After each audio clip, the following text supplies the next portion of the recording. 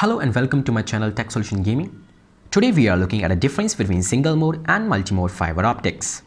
Single mode cables have small diameter 9 microns core allowing one pathway of light. The multi-mode cables have two different large diameter cores, size 50 and 62.5 microns, allowing multiple pathway of lights. The 50 microns cables provide longer link distance and higher speed than 62.5 microns cables. The single-mode cables have theoretically unlimited bandwidth, whereas multi-mode cables have limited bandwidth, with 50 microns cables providing 3 times the bandwidth of 62.5 microns cables. The single-mode cables are more suitable for long-distance applications. Single-mode and multi-mode cables are available in both duplex and simplex option. The duplex fiber optic cables consist of two fibers, usually in a side-by-side style. They are used in applications that require simultaneously bidirectional data transfer.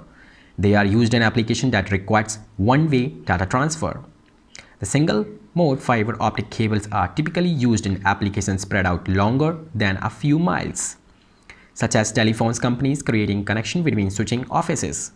Multi-mode cable can be used in most general fiber applications, such as connecting fiber optics to desktops, adding segments to existing networks, or on a small application including alarm and security systems.